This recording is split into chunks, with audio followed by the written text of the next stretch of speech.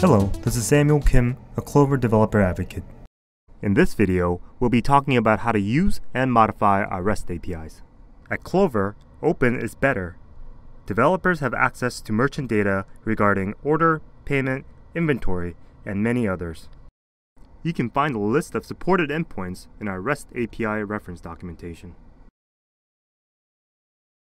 These endpoints accept query parameters in the following format. The endpoint URI will vary depending on your market. All development work with dev kits and test merchants should be done on the sandbox environment. For example, a request should look like this.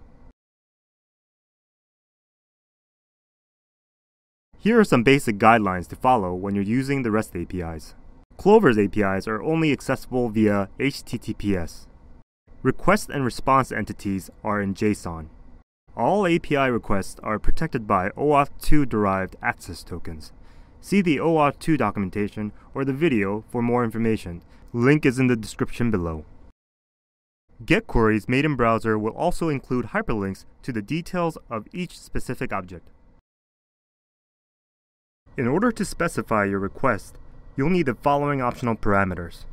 Sorting can be achieved by the order by parameter and an optional ascending or descending parameter. For example, you can sort order by ascending total. The default sort is descending by creation time. You can specify multiple fields by separating them with commas. Fields can be expanded with the expand query parameter.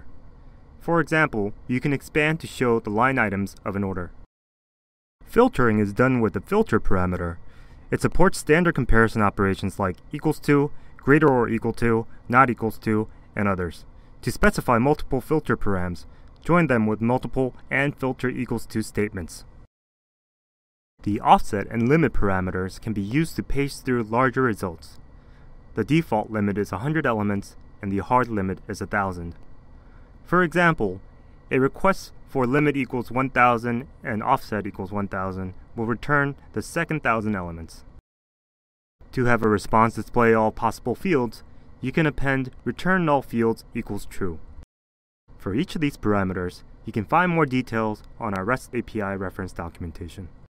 And if you want to learn more about using our REST APIs, visit our API docs and check out our other videos. And if you have any additional questions, please join us in our discussion on community.clover.com.